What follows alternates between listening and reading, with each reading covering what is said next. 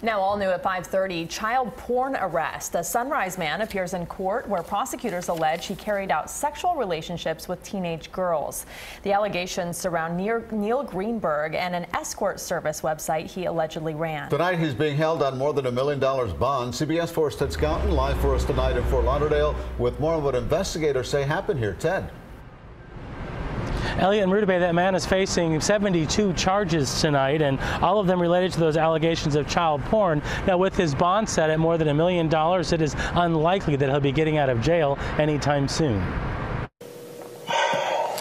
60-year-old Neil Greenberg not happy to hear his bond is set at more than $1 million on charges he had sex with minors, videotaped it, and kept those videos in his collection. That bond's close to $1.5 million. That's tantamount to no bond at all on someone that has no priors.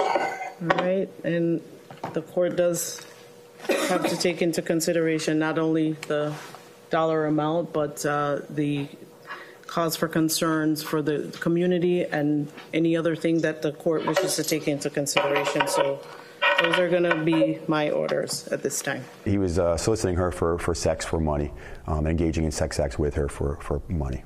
BSO's Internet Crimes Against Children's unit said Greenberg had numerous videos of himself having sex. We identified, we located approximately 100 videos of the defendant and various women and girls engaged in sex acts. So we're still combing through those videos to see if we can identify the women and verify their ages at the time of the video recordings.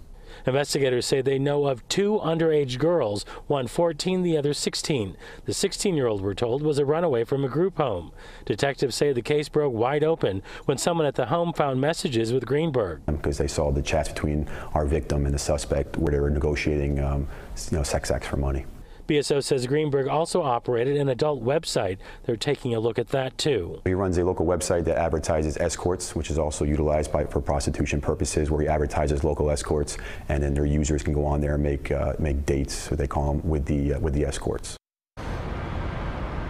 So the total bond in this case is set at more than $1.3 million. BSO tells us there could be more charges pending.